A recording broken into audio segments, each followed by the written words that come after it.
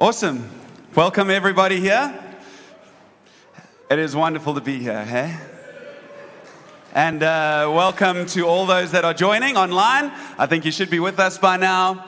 And it is wonderful to have you join in this way. Thank you, Jesus, for technology that we can gather as a family from all over the world, eh? Isn't that just such a privilege? So, I mean, the obvious thing I think we should start with is saying thank you, Jesus, for what you did last night.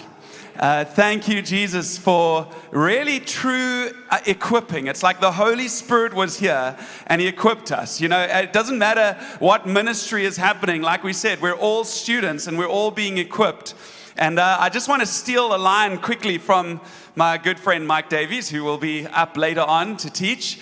He said this morning, he said, this is not a prayer inform, it's a prayer equip. And it's just such a brilliant line. Sorry, I'm just going to take it. I steal all your stuff anyway, all the time, you know.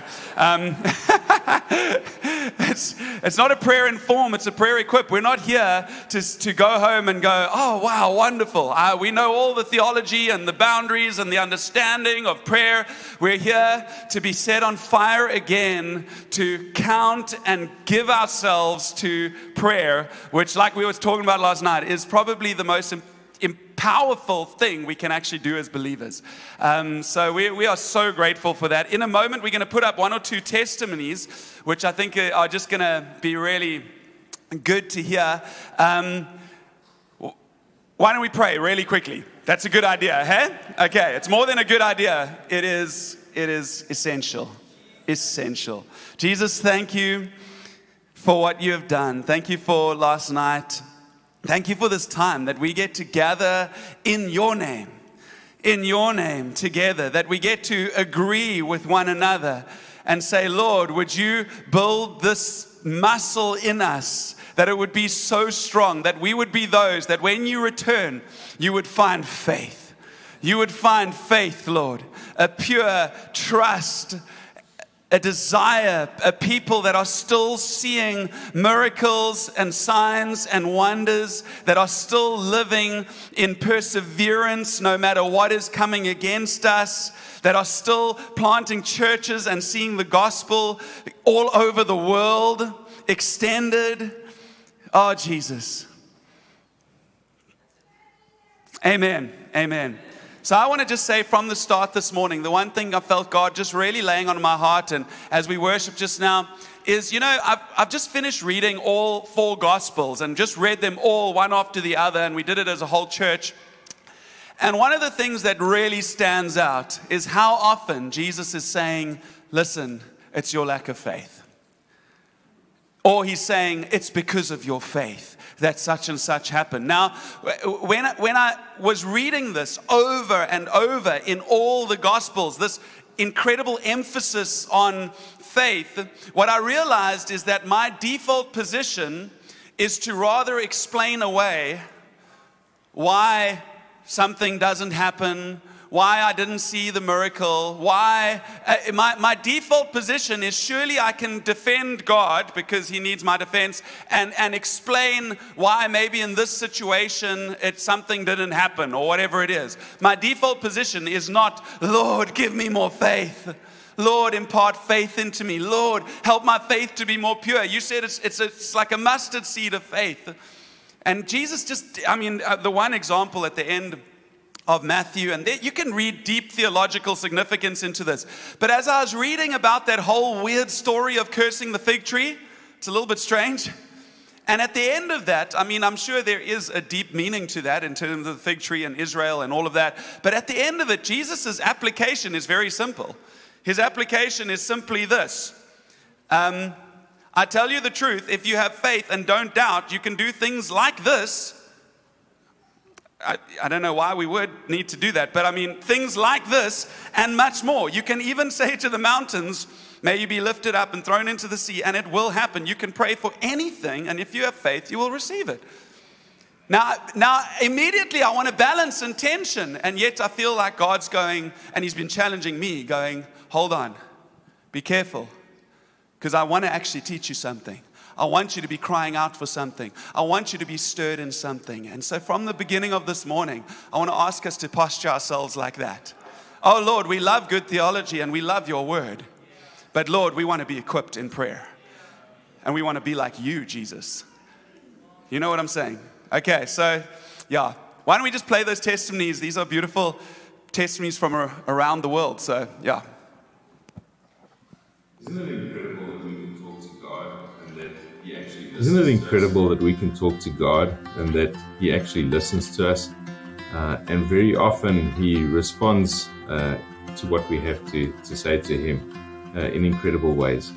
I've got a testimony of a time last year when I was in hospital with a bad case of COVID, and I really wasn't doing well at the time. My numbers were down. I was really battling to breathe, and I got a message from the elders in the church to say that they would spend a morning praying for me. They'd also be fasting for me on that particular day, really so that the Lord would give some kind of a breakthrough in my life in terms of what I was experiencing. And so they did that. And then the very next day, the numbers started changing in a positive way. Everything started looking a whole lot better for me. And I never looked back from that. The Lord slowly restored me in hospital, and then He brought me to a full recovery afterwards. And so I'm just so incredibly grateful and thankful to God for answered prayer. I'm so thankful to those that were faithful in terms of raising me up in prayer at the time as well. God is an amazing God. My name is Pengiwa Kandu. In my personal prayer life, I would say that I've seen a lot of positive dividends that prayer has impacted in my life. And one of them that I'll talk about is the relationship that I've built with God. And this relationship, I didn't just build it like any other relationship. It is a relationship which is enriched in the Word of God. And every time I'm having I'm communicating with God through the Bible, I see God instantly there. Because as I read the Bible, it's like I'm talking to God. It's a two-way communication. I'm reading His Word. He's talking to me. As I pray, He's talking to me. I pray, I'm talking to Him. I read the Word, He's talking back to me. So His Word is a mirror to see my life. And whenever I'm going through a problem, when I just go to the Bible and start reading the Word, I don't even know how my prayer, how that problem goes away. You know, it's like I see God instantly. By the time I'm praying about my problem, the problem has already been answered. And the reason why I enjoy personal prayer is because I'm free to express myself. There are certain situations that I feel uncomfortable to share. There are certain situations that I feel ashamed of myself. Like I'll talk about situations like when I come into terms with guilty. I come into terms with resentment. I come into terms with my past pain. So there are certain things that are just in my hidden area I can't disclose. But once I talk about it with God through His Word and through prayer, I get relieved. I always have peace of mind and inner joy. At the beginning of the year, I was reading 2 books on the power of praying for your children, and I was absolutely amazed at the stories of how children's lives were changed as their parents prayed and the Lord intervened. It stirred such a desire in my heart to be praying more intentionally for my children that I thought for the month of February, I'm going to be praying every day into a different topic or different area of my children's lives. I was so stirred in my heart that prayer really can make a difference in our children's lives that I thought, why not include other parents to join in with me who are also trusting for things in their children's lives to change. I started a WhatsApp group, and daily in the month of February, I sent out different topics to pray for every day. I heard so many stories over this month from parents who had their hearts shifted into a place of really believing the Lord can work in their children's lives through prayer, and that's not only on them and what they do that makes a difference in their children's lives. I heard from parents who are trusting for salvation for their older children who have walked away from the Lord. I heard from parents who have been praying for restoration in relationship, parents who have been praying into attachment insecurities and trusting that the Lord can work on their behalf as they entrust their children to Him. Personally, for me, I saw the Lord work in my daughter's heart in marvelous ways this month in a specific area, which is her relationship with the Holy Spirit. She's always been quite hesitant and a little bit scared of the Holy Spirit. That's something I've prayed into and thought about a lot over her life. She's now 7. But this month, I saw such a shift in her, in just a desire for the Holy Spirit, and asking me if she can be filled with the Holy Spirit, if she can speak in tongues, asking questions about the Holy Spirit. And I just was amazed at seeing the Lord answering a very big prayer that we've had for our daughter. I also saw him starting to answer another prayer we've had, which is her processing of her adoption and how we can help her through that. And just this month, for the first time, she started asking questions that before she hasn't wanted to talk about, or we haven't been able to dialogue too much about. And I was amazed to see the Lord starting to work in this area.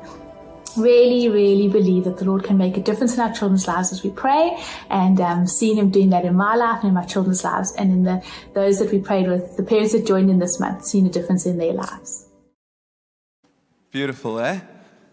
So could we just start this time with just lifting our eyes, just worshiping, just remember the who. Remember who we are coming to. And before we speak about anything or pray any prayers today, let's remember who. So, you're welcome to find some space. We want to worship you, Jesus. Our wonderful, wonderful Jesus. You made a way for us to come freely to the Father. And we just thank you for that. So we lift up our eyes, and like you taught us, we just say, Father. Again, we say, Father. Thank you, Father. Amen. Awesome.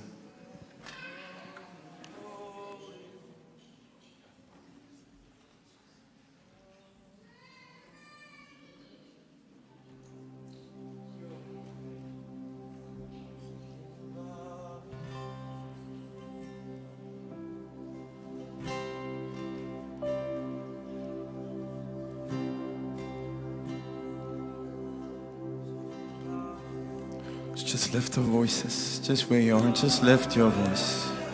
Our Father, we bless you.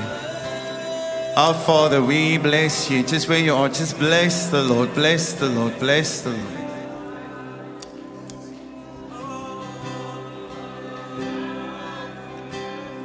We bless you, Jesus. Oh, we bless you, we bless you, we bless you, we bless you. Oh, we love you, we love you, we love you, we love. Oh, we bless you, we bless you, we bless you, we bless you, Jesus. Let's sing it out, we love. Oh, we love you, we love you, we love you, we love you, Lord. Oh, we bless you, sing it out. Oh, we bless you, we bless you, we bless you, we bless you, Jesus. Oh, we love you, we love you, we love you, we love you, Lord. Oh, we bless you, we bless you, we bless you, we bless you, Jesus. Oh, we love you, we love you, we love you, we love you, Lord. Our Father in heaven, hallowed be your name. Your kingdom come quickly. Your will be done this. Let's sing that again. Our Father in heaven,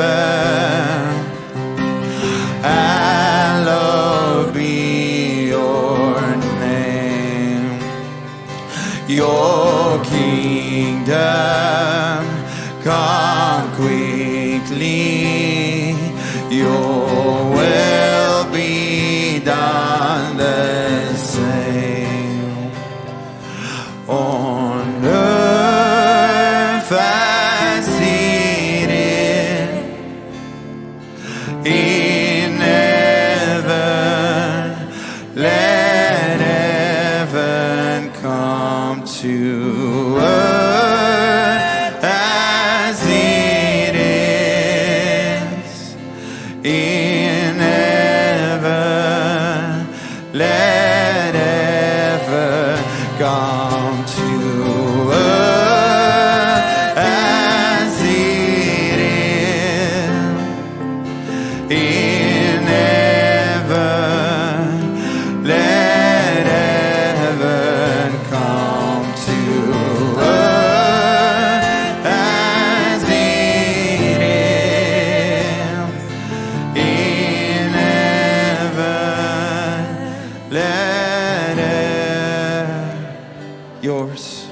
and yours is the kingdom, yours is the power, yours is the glory forever. Oh, we sing it out.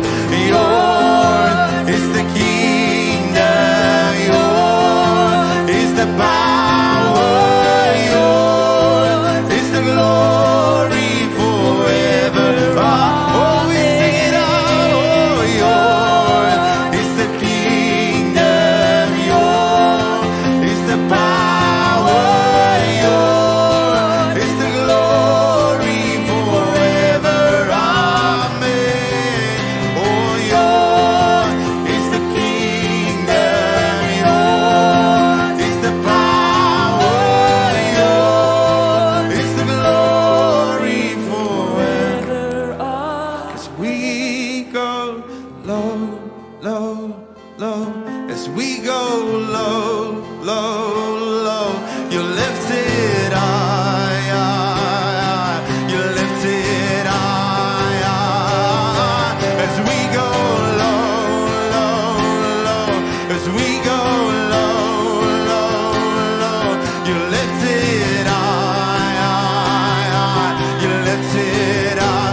Oh, we sing it out as we go low, low, low, as we go low, low, low, you lift it high, high, high, you lift it high, high, as we go low, low, low, as we go low, low, low, you lift it high, high, you lift it high. Oh, just the voices as we go low, low, low, as we go low, low, low, you lift it high, high, high, you lift it high, high, as we go low, low, yes, Lord. As we go low, low, low, you lift it high, high, high, you lift it high.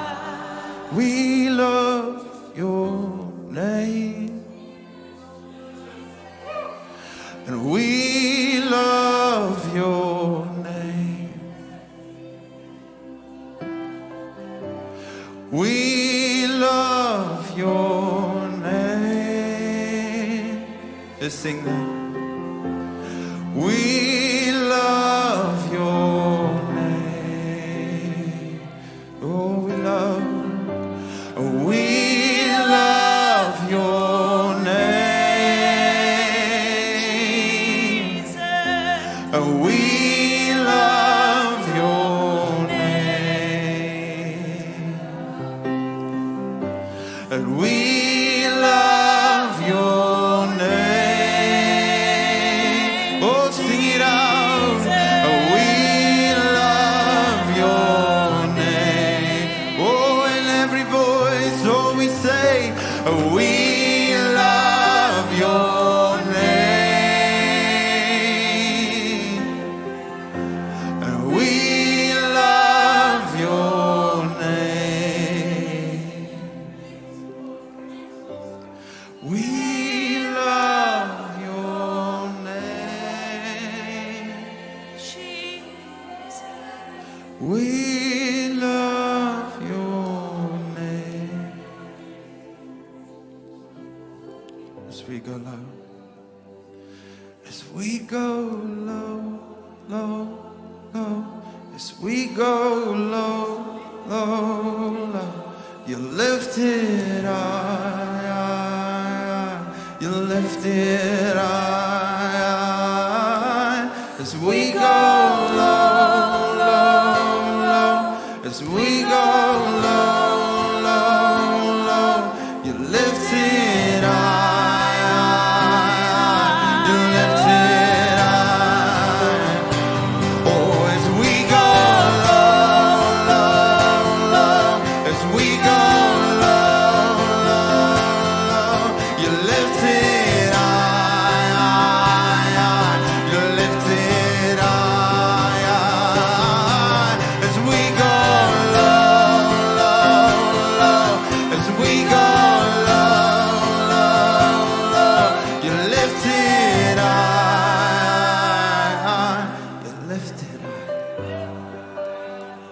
yours is the kingdom. And yours is the kingdom. Yours is the power. Yours is the glory forever. Amen. Yours is the kingdom. Yours is the power. Yours is the glory forever. Amen. Just sing out where you are. Sing out your song. Bless him, bless him, bless him, bless him. Oh, you are worthy. Oh, you're worthy of it all. Oh, we bless your name. Sing out your song. You're worthy, worthy, worthy, worthy, worthy, worthy.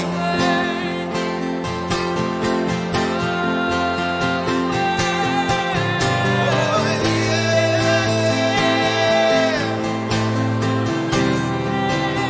Oh, yours and yours is the kingdom. Yours is the power. Yours is the glory forever. Amen.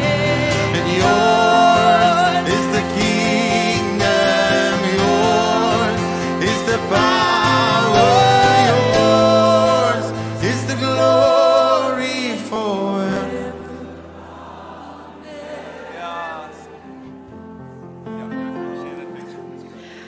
While we were starting to worship, I got this picture from God where it was in the Old Testament times and the priests were in the temple and they were praising and worshiping God and just going berserk worshiping his name. And I saw above the altar there was a fire and it exploded and it was burning so massively and so brightly, and I just felt that God was saying that what we're doing here is a sweet offering and a fragrance unto him, and he loves it and he appreciates it. Thank you, Lord. Yeah, let's just take a moment. Thank you, Lord. Thank you, Lord. Thank you, Lord.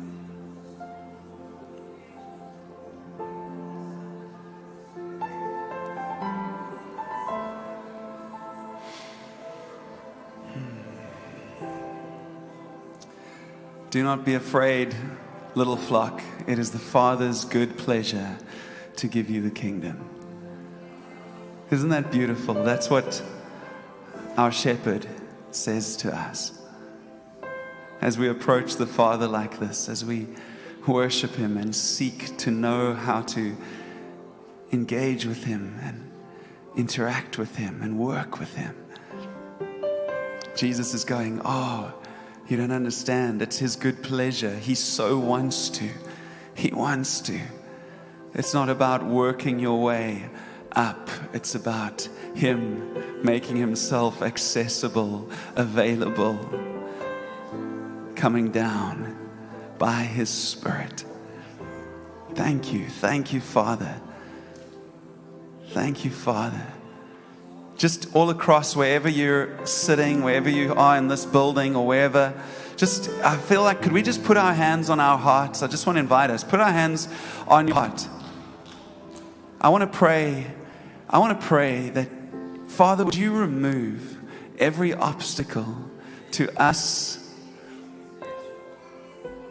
moving into this fullness of fellowship with you. Every obstacle that inhibits just true intimacy with you. These words, fellowship and intimacy, that we use and we throw around, and sometimes we think that we're walking in that. And yet, Lord, you're calling us into something more. We know that. You're calling us into something deeper. And oh, Lord, the joy of that place, the energy in that place, the life in that place.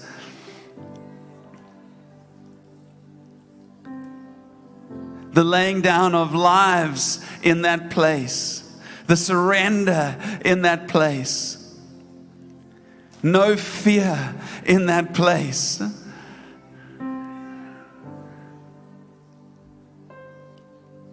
Do not be afraid. The most repeated command in all of Scripture. Don't be afraid. Oh Lord, thank you for drawing us in so that we will look to you and fear you alone and walk in what you have in your kingdom. Thank you, Jesus. We pray for our hearts. We pray for our brothers and sisters' hearts in all of our churches. Thank you, Lord. In Jesus' name. Amen. Amen. I want to end it there and make space for just more of this beautiful equipping by the word.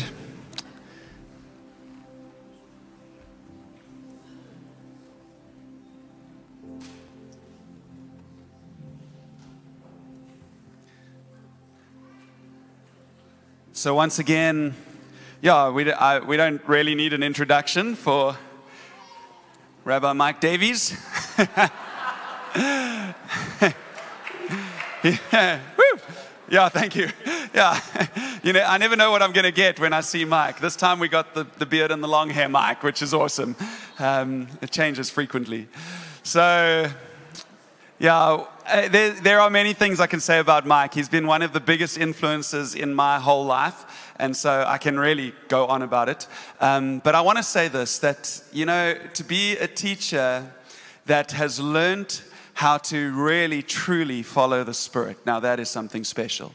All of us would easily recognize Mike as a fivefold gift to the church as a teacher. But to be one that has learned how to follow the team that God's put around him and often communicate what God is saying to the team and even to the apostolic better than anyone else could, and in it then follow the Spirit is an incredible thing. And so Jesus, thank you for what is about to come through Mike. Thank you so much for his life, Lord, and for all you've taught him through experience all over the world, through leading his life, his family. We just thank you for all that you've imparted into him, and we just know we're going to drink deeply. Thank you, Father. Amen. Thanks, buddy. Thanks, Ryan. It's a real privilege to be here and be part of what I'm trusting is going to be a particularly significant time, not just for many individuals, but for many of our churches. If we can transform how we see prayer, how we practice prayer, how we engage and encourage others in prayer, it's got to change who we are. It's got to. Not that we're in a terrible place, but I really have a sense in my spirit that we're coming into a really crucial period of history for the gospel, for the world. I don't know if we're living in the end times and end of the end times. We are in the end times. Peter said that. I don't know if we're at the very end. I know I'm getting close to the very end for me. Thank you. Yeah, I'll take that. But we've all only got this life. But God has chosen the times and seasons in which we live. And I wonder if we appreciate just how significant it is that we live in these days, in these places. And then when you get that realization, sometimes you think, wow, that's massive, I'm insignificant. And in one sense you are. Accept that. You're one of 7 billion people on a little bit of rock in the middle of a universe that is too big for us to comprehend. And yet, you speck of dust, insignificant in yourself, can take on massive significance when you become a vessel for the very creator of that universe. Isn't that incredible? You look at the size of the universe, and the one who brought that about with a word is in you. So what should that say about prayer? Straight away, we are vessels of the Almighty God. And that shouldn't puff us up in pride. That should get us on our knees in humility, because we are worms. We are literally creatures of the dust. But he gives us dignity and value and worth. And so prayer is important, and we can't do a prayer equip without referring to Matthew chapter 6, right? So I want us to turn to Matthew chapter 6, verse 9, where Jesus teaches us how to preach. And if it goes up on there, that will probably be the NIV or the ESV, and that's great. But I'm going to use a slightly different version this morning, because, you know, preachers and teachers, they like to search through all the various versions there are until they get the translation that suits the point they want to make.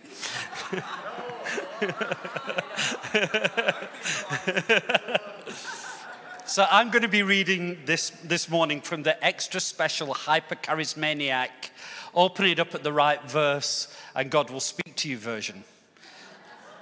Yeah, not many of you have heard of that. You know, it's so spirit-filled. It's so spirit-filled that if you just drop it on the floor, it automatically opens at the place where God wants to speak to you. You've heard most of you will have heard the old joke, right, about playing prophecy bingo with the Bible, like God speak to me, and you open the Bible at random. And the guy tried that and it said, and Judas went out and hanged himself. And he said, no, I don't like that, I don't like that. Try again. Go out and do likewise. No, I don't like that, I don't. Try again. Whatever you must do it quickly.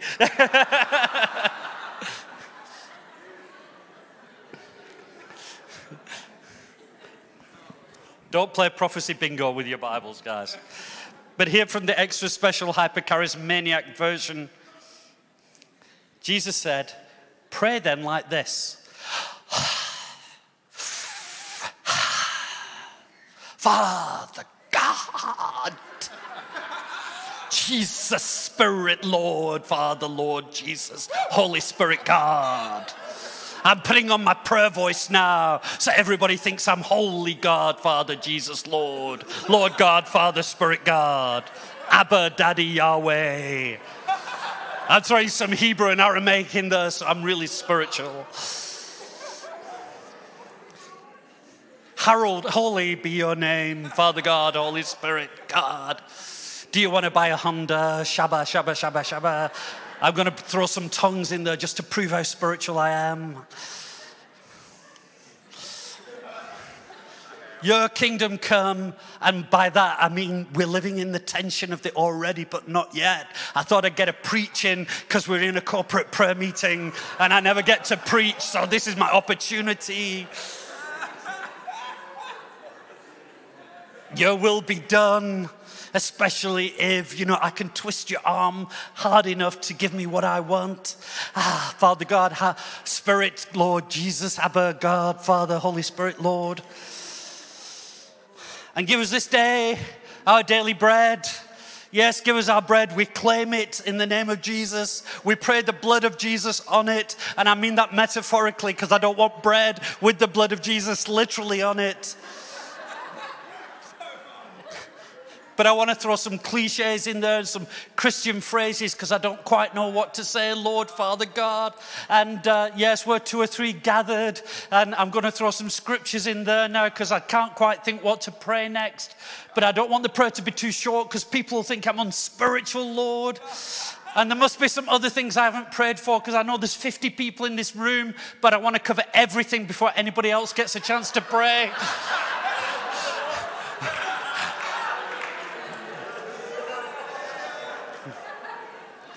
And forgive us our sins, give us our debts, Lord, as we forgive. No, can we ignore that next line? Because it doesn't suit what I want to do, and that's a bit too convicting, so we'll avoid that next bit. And Lord, Father God, I pray, Lord, Father God, that you would not lead us into temptation, especially my brother Ryan. With what he's going through right now. I know gossip is a sin, but I enjoy it so much because I'm going to disguise my gossip as a prayer need.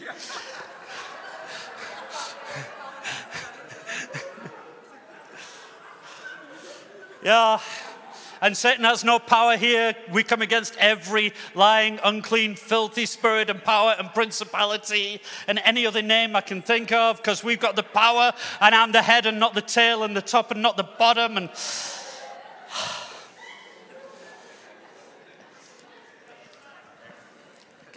Tell me if I crossed the line, will you?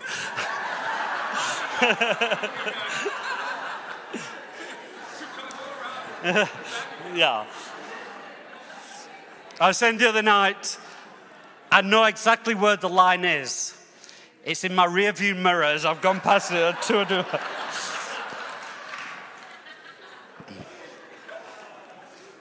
Okay, I want you to understand, I am not mocking prayer.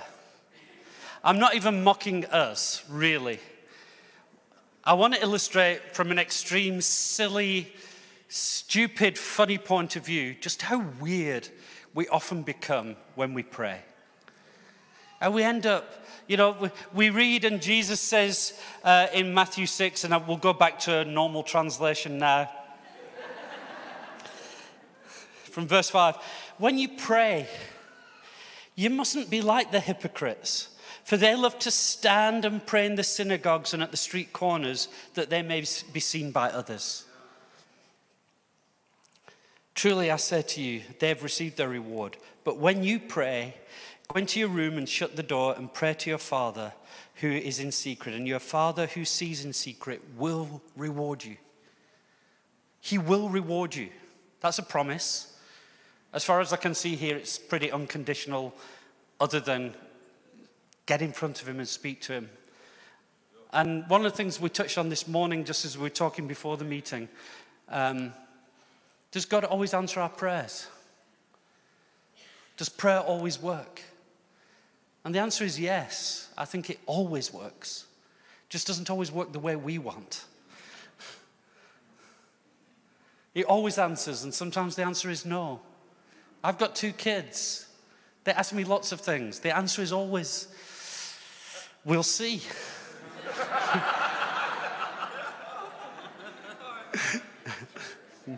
We'll see. They say, you mean no, don't you? Sometimes the answer with God is no. Sometimes the answer is yes. And sometimes the answer is wait. We'll see. But God will reward you. But in this, he's not saying prayer must always be a private thing. There is a place for corporate prayer. It would be hypocritical of Jesus to say never pray in public, because he often prayed in public. But I think the heart of this is, what's the point in trying to show people how spiritual you are in corporate prayer if you never spend any time in private prayer? Because then actually you're not praying for him, you're praying for you. I'm often convicted of that, because I understand the discipline of prayer, I understand the importance of it, but I'm the guy who wakes up early to pray, and 5 minutes later I'm speaking in tongues again. It's not easy for me to wake up early and pray. It's not easy for me to wake up early and do anything generally, but I know that if I can't discipline myself to pray privately, I shouldn't be praying publicly, in a sense, yeah? Certainly not in a manner that tries and displays how spiritual I am. And by the way, I do think it's a good discipline to get up early and pray. But I don't think you're more spiritual if you pray at 4 a.m. than if you pray at 8 a.m.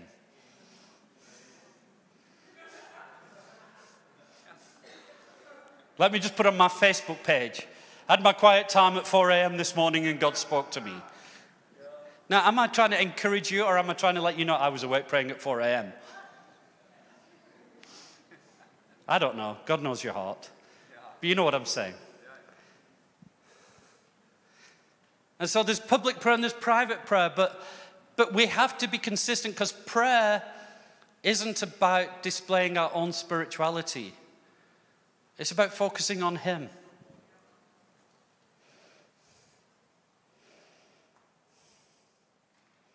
And when you do pray, do not heap up empty phrases as the Gentiles do, for they think that they will be heard for their many words. Do not be like them, for your Father knows what you need before you ask him. We don't need long, complicated, theological prayers. Now, when you're praying on your own in your room, you can pray for as long as you pray a long prayer, it's fine. But one of my little bugbears is we'll have a prayer meeting for a particular situation. Let's pray for Ukraine. And we get together in a prayer meeting, and the first person to pray is, Lord, we want to pray for Ukraine. We want to pray for all the Christians there and the churches there. We want to pray for all the children. We want to pray for peace. We want to pray that Vladimir Putin will get saved. Or we want to and then, amen. And you go, okay, well, that's it, guys. Everything's been prayed for. And you're laughing because that's happened, right? You've experienced that. You know, one of the most effective prayers in the whole Bible was by Peter when he was drowning, and he said, Lord, save me. He didn't even add, in the name of Jesus.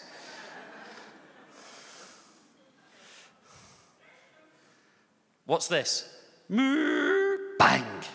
That's a sacred cow being shot.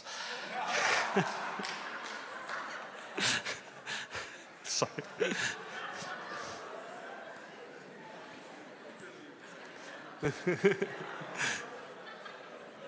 But doesn't Scripture say to pray in the name of Jesus? Yes, but not as an incantation, not as a spell, not as a formula. What does it mean to pray in the name of Jesus? And there's a number of explanations, but the easiest one for me and the one that I understand is when we used to play cops and robbers as a kid, and you're being the cop. I always wanted to be the robber, I think. Okay. But you're playing the cop, and you come and you knock on the door, and the phrase you would always use was, open up in the name of the law. Yeah? You've heard that phrase? Open up in the name of the law. And what you're saying is, don't open up because of who I am. Who I am doesn't count. Who I represent is what counts.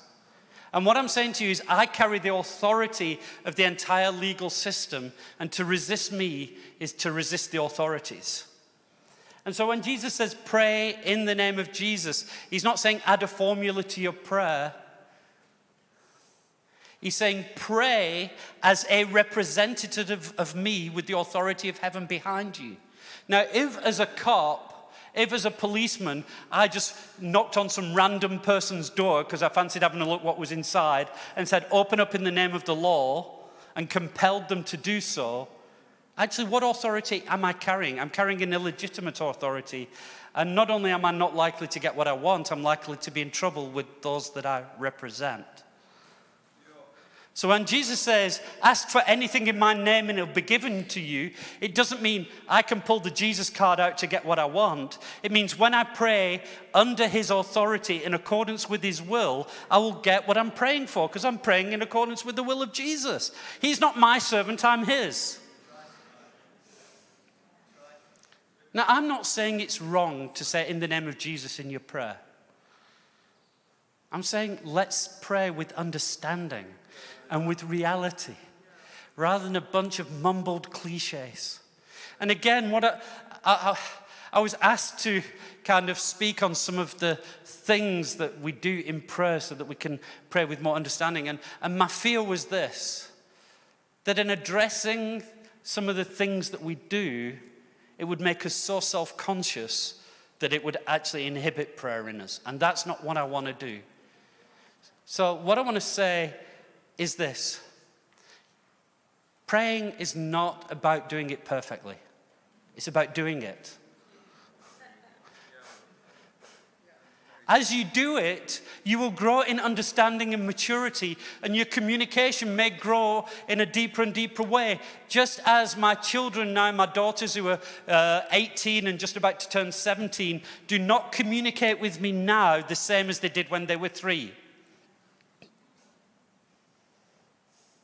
But when they were toddlers and they go, Dada, Bicky, that makes no sense at all. I didn't sit down with them and say, right, the right way to ask for a biscuit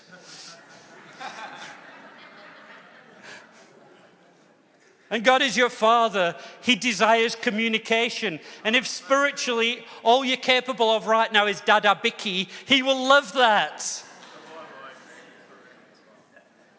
He's probably not less happy if you're 18 years old spiritually and going, Dada Bicky.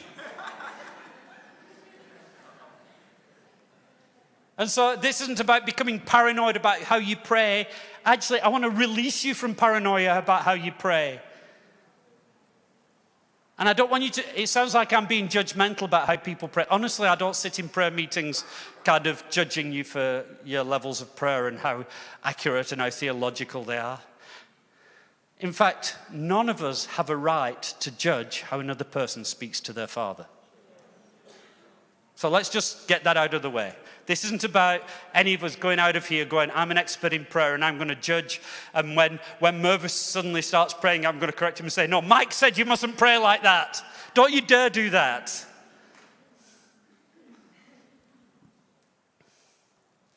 Do we have a responsibility to help grow one another? Yeah, but that's very different from being judgmental about it. Somebody else praying, it's them speaking to their Father. You should encourage it.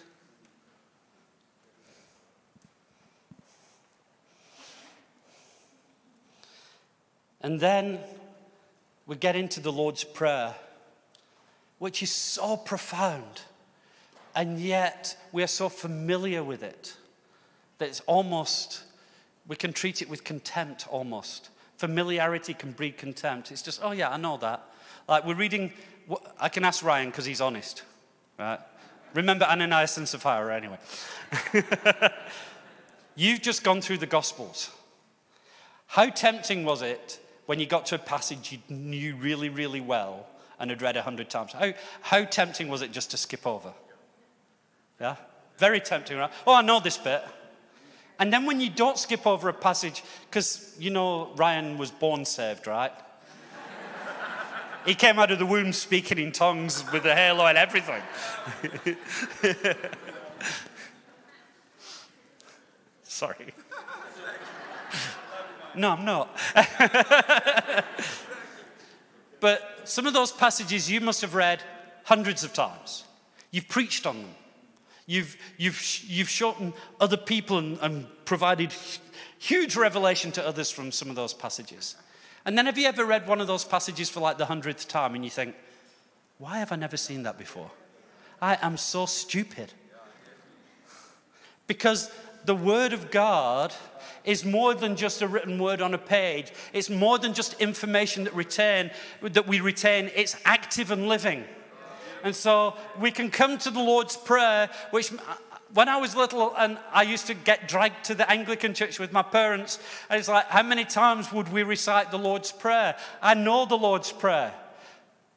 But then I was looking at it for today, and some things just popped out at me that I hadn't quite, and maybe I'll tell you, and you'll think, well, Mike, you're just stupid. But maybe you'll go, wow, I've never seen that either. And the one is this, he starts off with Father, our Father in heaven. Because the foundation first is relationship. And Ryan covered a lot of this last night, but it's relationship. And one of the reasons often that we resort to cliches and just quoting, and there's nothing wrong with quoting scripture in prayer, although God has a good memory, he doesn't forget. One of my other bugbears is when we pray, we say, Lord, just as I was telling you yesterday, I think he remembers what you were telling him yesterday. Maybe you're saying that because you want everybody else to know that you were praying yesterday. I don't want to judge your motives, but still.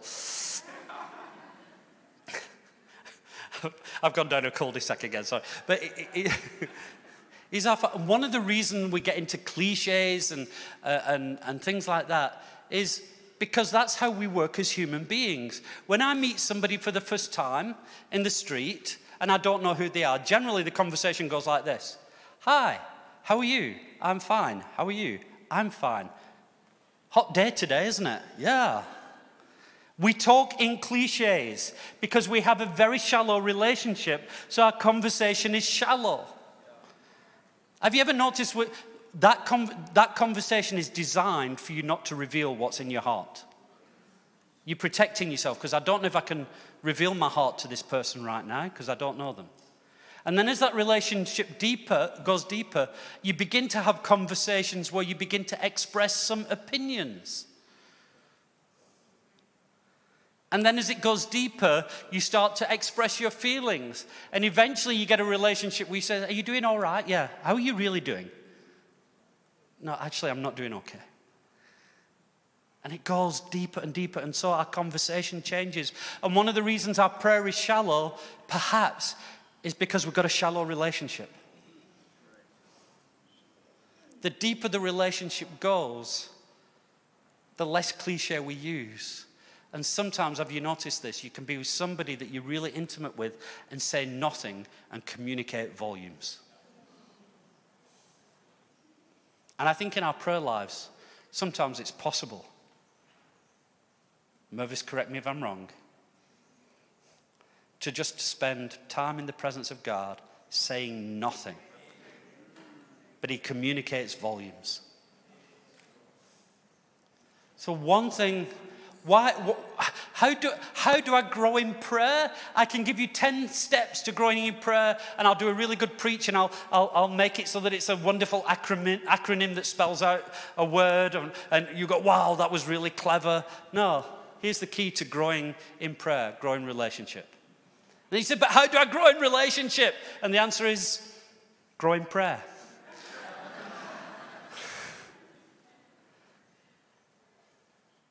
And scientists have shown, I've shared this before, it's a fact. Scientists have discovered that the longer a couple stay married, the more they look like each other physically. It's true. It's true. My wife gets better looking every day.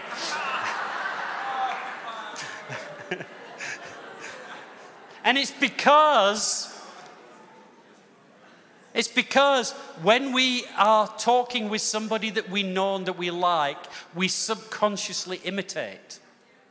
When we're married, we have a similar lifestyle, a similar diet. So as we grow in relationship and intimacy, we become, in our tastes, in our vocabulary, and even physically, we grow more into the image of the person that we are intimate with. So if you want to grow in prayer, become more like Jesus. And if you want to become more like Jesus, spend more time in prayer.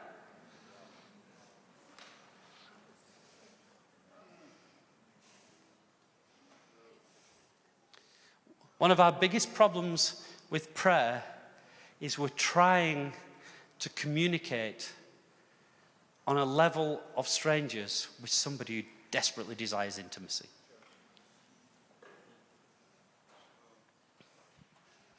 But then the next line, and this is what just popped out at me, our Father in heaven, then the next line is, holy is your name. And holiness has two aspects of it. There's what's called God's moral holiness. In other words, every virtue, every goodness, all truth, all beauty, all love, all compassion is bound up in the person of God. He is absolutely morally perfect. That's a good reason to hang out with him, right?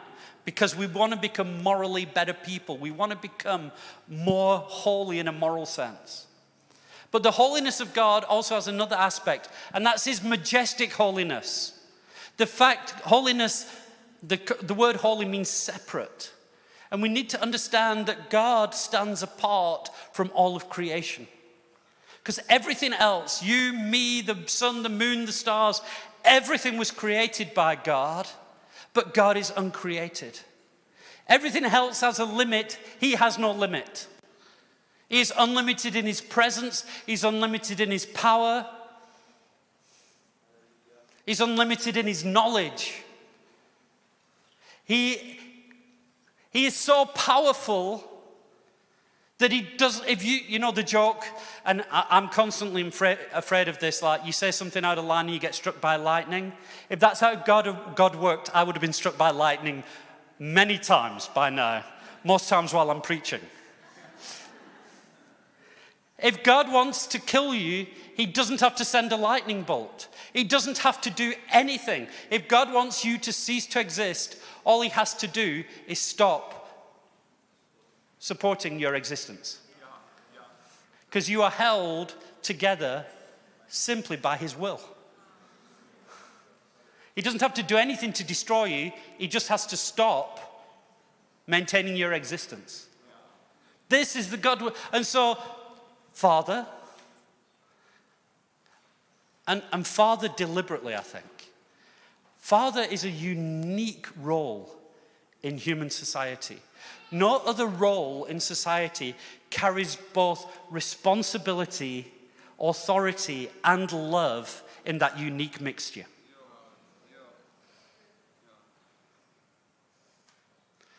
But as Father, the one who loves you, protects you, the one who desires intimacy, the one that wants to bounce you on his knee, the one, if God had a fridge, your picture would be on his fridge door. And if your prayer was a work of art, it would be that thing, you know, when your kids come home and go, Daddy, look what I drew. And you go, oh, that's a nice giraffe. It's not a giraffe. Yeah, it's Mommy. Oh, yes, I can see. It's just like Mommy.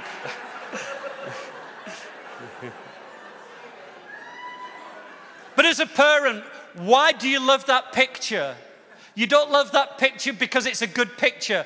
In fact, as a work of art, it stinks.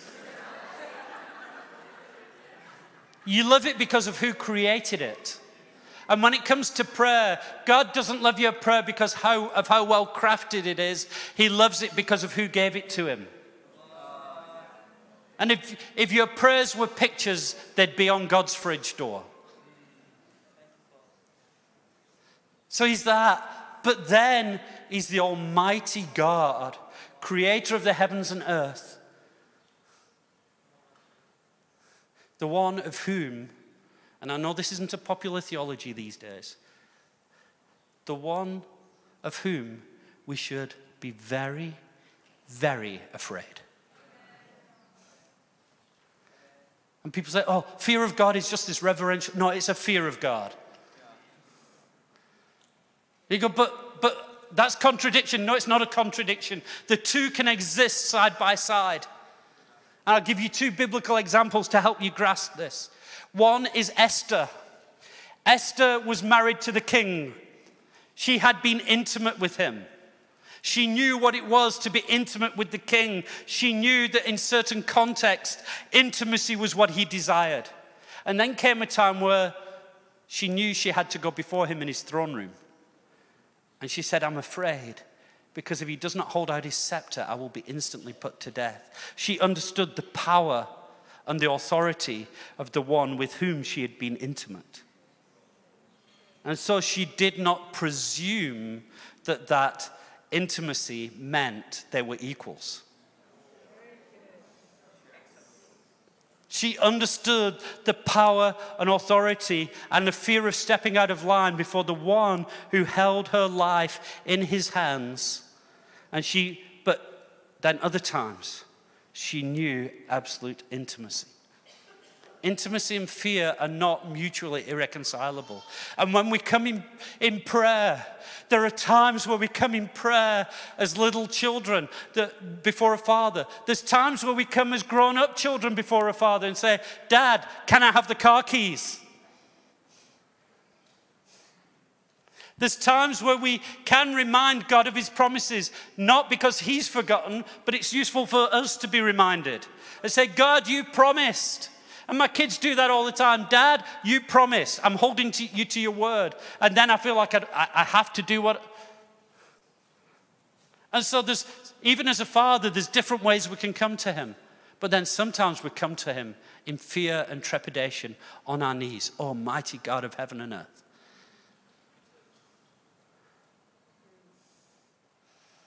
And if we get... I'm not talking about paranoia. If you get it wrong, he's not going to smack you because God wants you to get it right. But I think, just like my kids, if they come with a certain attitude, Dad, I demand the car keys. Guess what the chances are right now?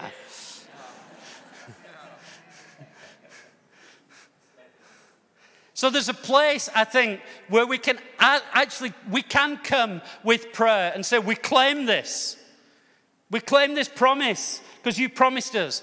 And sometimes we come with, Lord, we ask. Sometimes we come with confidence before the throne, because Scripture says we can do, and we come with confidence because he's dealt with our sin and our shame and our guilt. Sometimes we come with fear before the throne, not because of but because of his power and his majesty. So another biblical example of this, and Mervis knows this one well.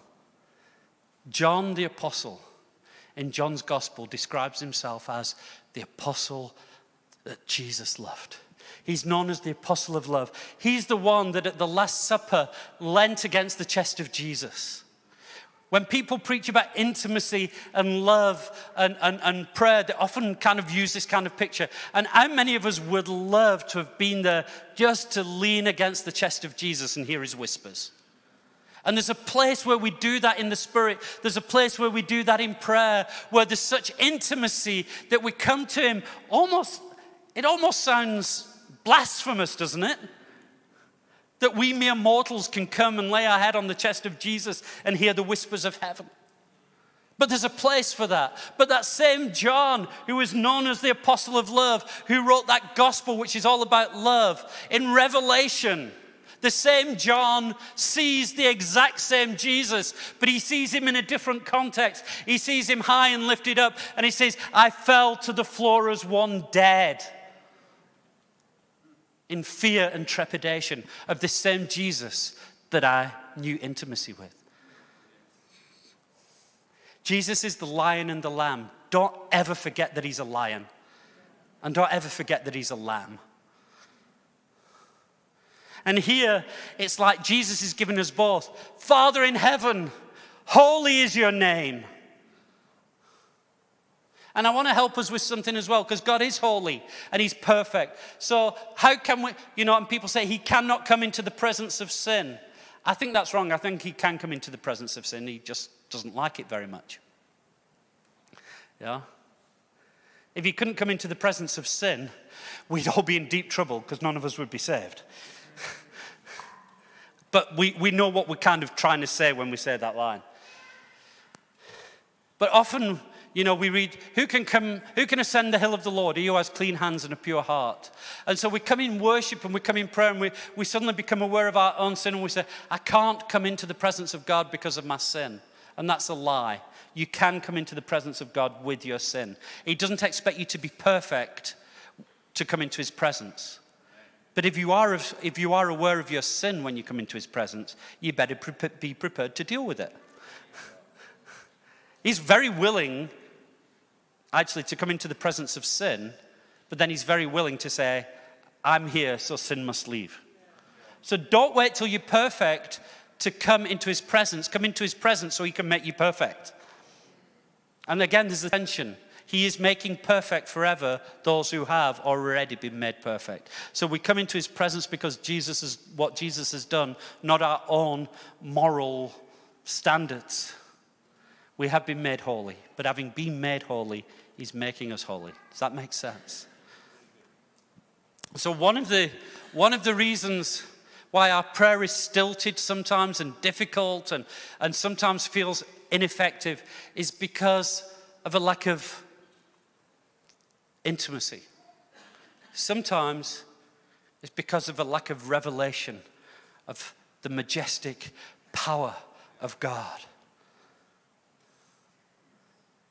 Man, how powerful is God? I can't tell you how powerful he is because he's beyond words, but I can tell you this. He's more powerful than your sickness. He's more powerful than your financial circumstances. He's more powerful than your fears and anxieties. He's more powerful than your sins. He's more powerful than Vladimir Putin. He's more powerful than anything the world has ever seen or will ever see again.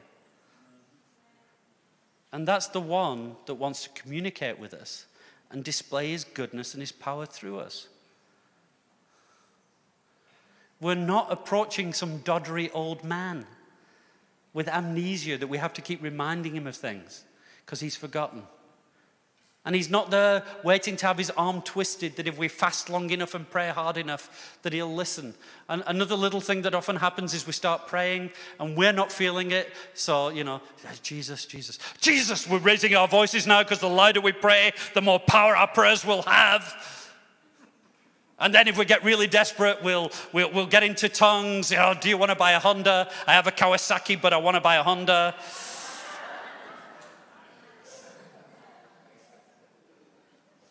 And then let's all pray together. And there's a place for praying in tongues. There's a place for raising our voices.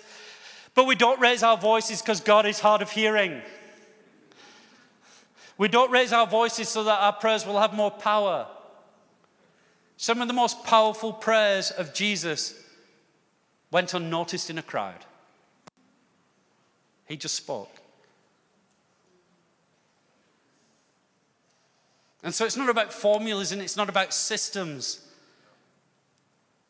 But here's the deal. When I get passionate, the level of my voice goes up. Not because you're hard of hearing, but I'm getting passionate. And God doesn't want wet fish prayers. He wants prayers of people who are passionate. He wants the prayers of people who will force themselves into his throne room, even though they don't have to. You know, we've got to hold truths in tension, you know. So some people say, you know, the veil has been torn, we've got free access, so all we have to do is just step into his presence, and that is true. But at the same time, you know, so people say, you know, the idea of storming the gates of heaven is an unbiblical concept, and there's, you know what? If there were gates of heaven that were locked and barred, I would storm those gates to get in. And if I get there and I find they're wide open, that's great. But that's the kind of passion and determination I want to have. And our problem sometimes is we can't hold tensions.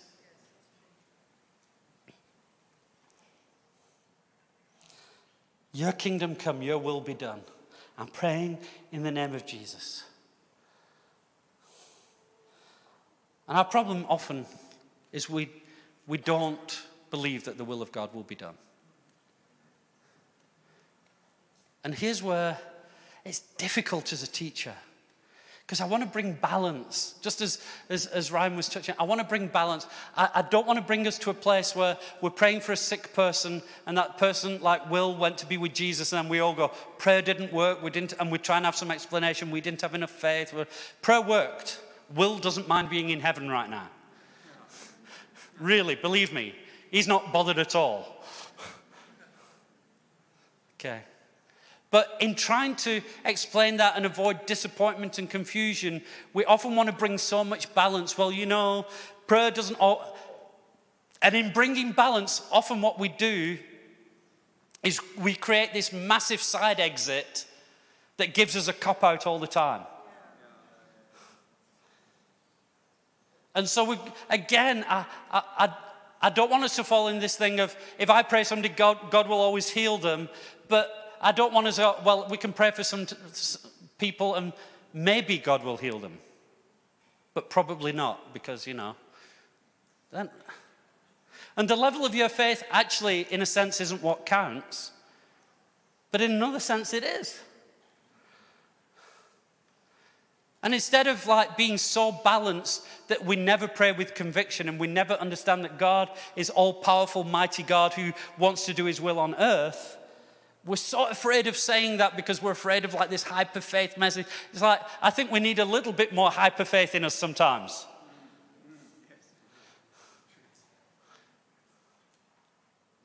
But not faith in faith, faith in God. And I know God is able. And one of the most powerful statements in Scripture is Shadrach, Meshach, and Abednego, when faced with being thrown in the fiery furnace. This, I think, is an exemplary display of faith that we can learn from.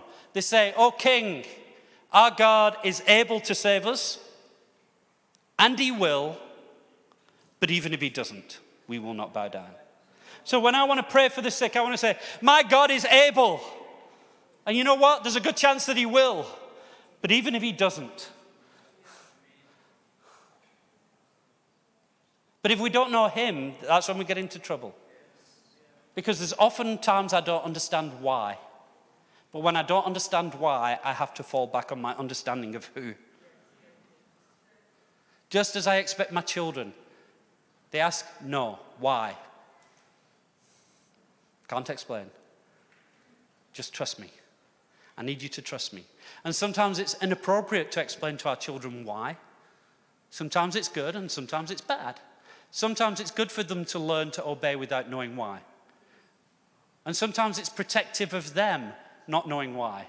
So when my little daughter was like 3 years old and we're in a shopping mall and we say, you stay by me, hold my hand, don't walk off. And she'd go, why? Well, you know, there's gangs of people who roam the country kidnapping children and selling them into sex slavery. That's why. Would that be the act of a loving father? No. The act of a loving father is, trust me, it's safe if you stay by me. So do we understand who?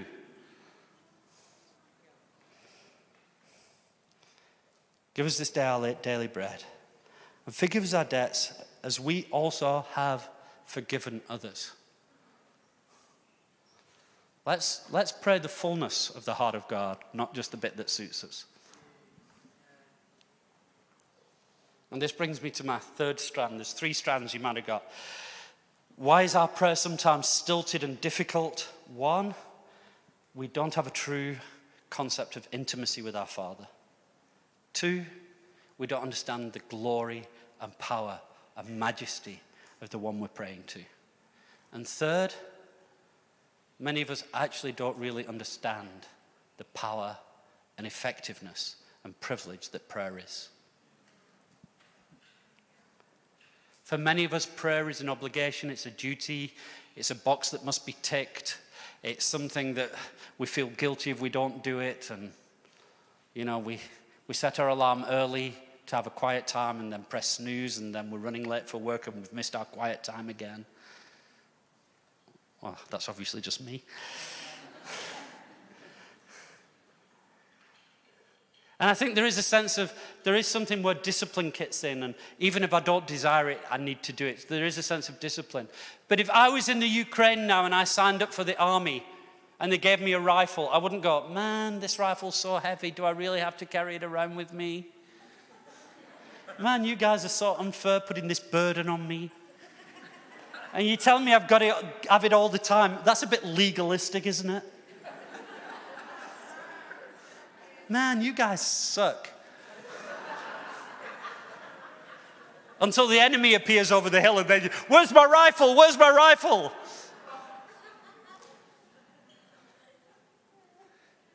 If the enemy appears and you don't know where your rifle is, it's a bit late. And prayer is not an obligation. It's not a weight we have to carry. It's not a legalistic duty. And by the way, get out of your head. Any time where people are talking about discipline, that is not legalism. The word, oh, that's legalistic. That's just an excuse for many people to be disobedient, lazy, and ill-disciplined. But prayer is not a burden or an obligation. Oh, it can be a burden, but it's a burden we can carry with joy because it's a yoke that the Lord puts on us. But primarily, prayer is a privilege. Prayer is a weapon. Prayer is something that and I think most of us, when we get into particular circumstances, we're desperately crying, where's my prayer? Churchill famously said there's no such thing as an atheist in a foxhole. When the shells start flying and in your fear of your life, even an atheist will pray.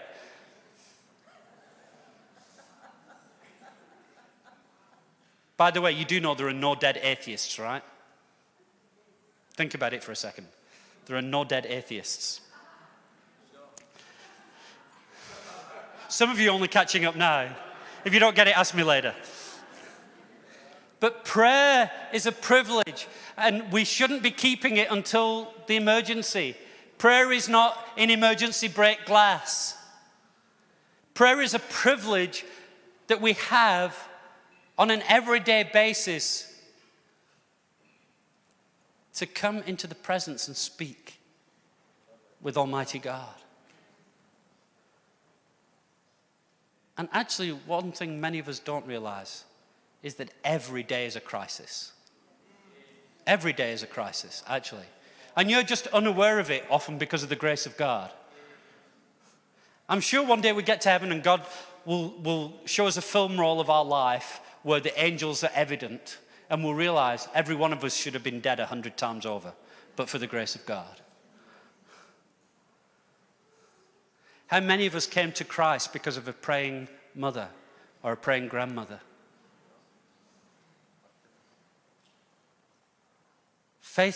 Some faithful family member who prayed for us for 20 years. And you're like, this is the last person on earth to get saved, and one day we come into the presence of God, we surrender to him. How did that happen? Because somebody was praying.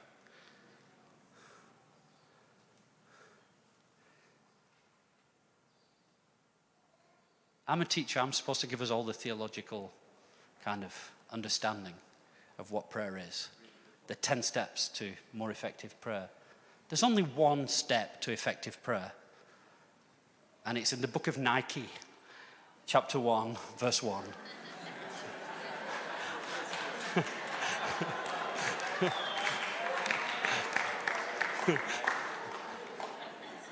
If you feel ill-equipped, even if you feel unwilling, if you feel you don't have the words, just do it.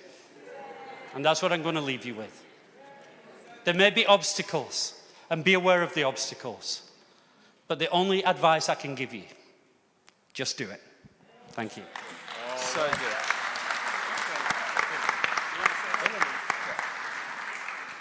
In a moment, we're going to take a break. But let's just close our eyes for a second.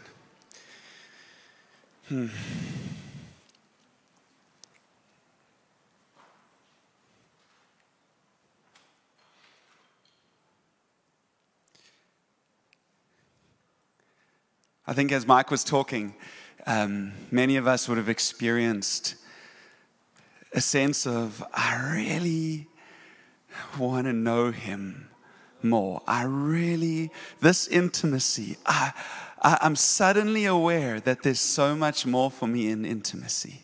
I'm suddenly aware that my view of God has been limited.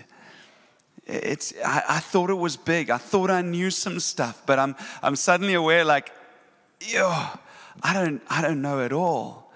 Kind of like Job, like this is what God should do and should have done, and ask, and why did this happen, and how could he have done that? And God just shows up at the end of the book and just says, this is who I am. I'm just gonna tell you about who I am. I'm not gonna give you an explanation at all. I'm just gonna give you a revelation of who I am.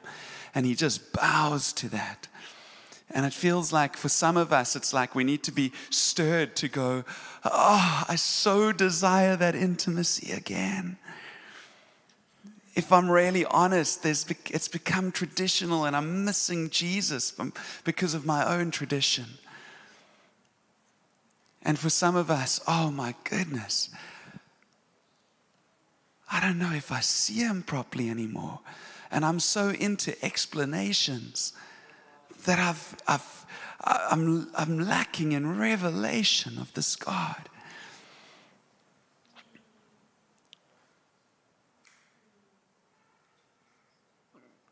And so right now, I want to say to those who say, I desire more intimacy. You know, probably the biggest thing, the way to respond if you say, I need intimacy, I want to use the word honesty. Can we just be very honest right now? Just be honest. It's not about the right words. It's honest. This is going on right now. And wherever you are, just respond like that. Just be very honest. Don't try and make yourself look better before him. He sees everything as it is. Don't try to show him the good stuff. Don't run away from him because of the bad stuff. We're coming to you just so honestly. If we live in the light, live in truth, we will have true fellowship. True fellowship. Oh, we just want to be so honest. We suddenly realize as Mike talks, so much of what we do, Lord, is more about us and how people look at us and about coming across okay or whatever it is, God, and we just pray right now, would you strip away? Would you help us to do the stripping and strip away and just go, we're just going to get really honest with you right now, Lord.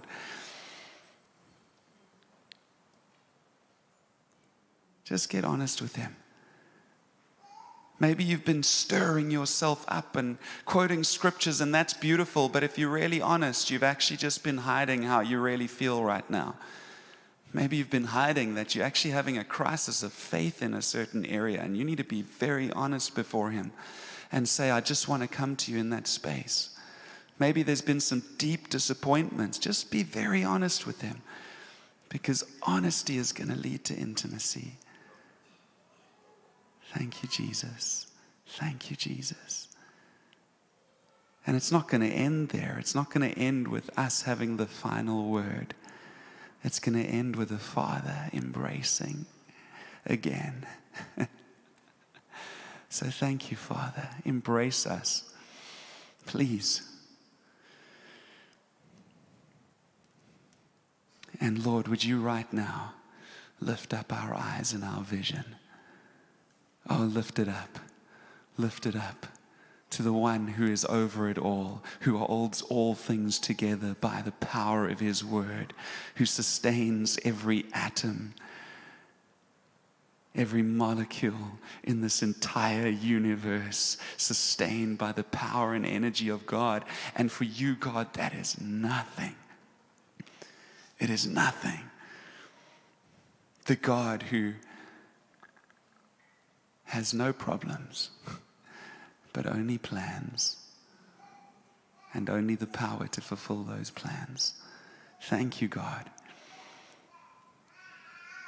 God, we repent for trying to explain away, trying to in some way defend you.